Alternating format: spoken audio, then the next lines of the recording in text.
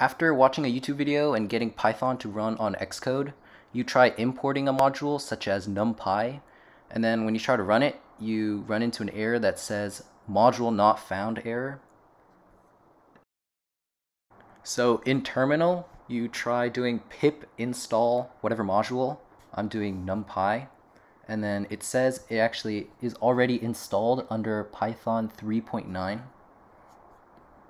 So now using this bit of code, I'll put it in the video description, but it tells you which packages are installed in Xcode's Python.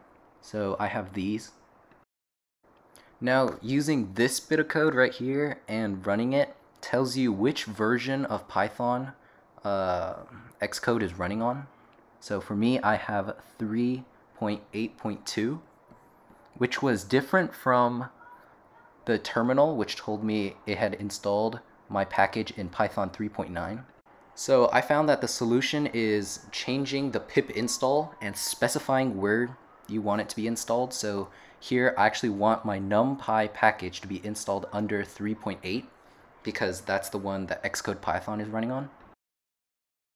So in order to do this, you would open up terminal on your Mac and then type in pip install -- target and then equals, and then you would paste what I had on the screen earlier, which is the location of the Python, and then you would type in your package.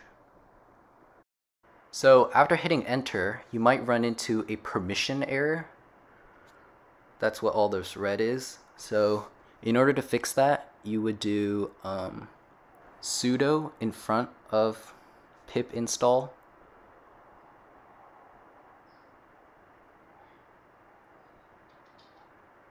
And then after that, it asks you for the password to the Mac.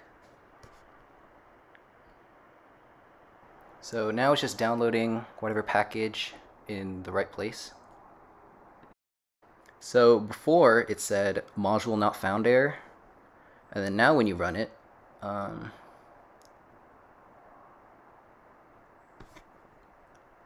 module NumPy didn't really work out in this demonstration, but it worked last time when I tried it for requests for accessing APIs and stuff.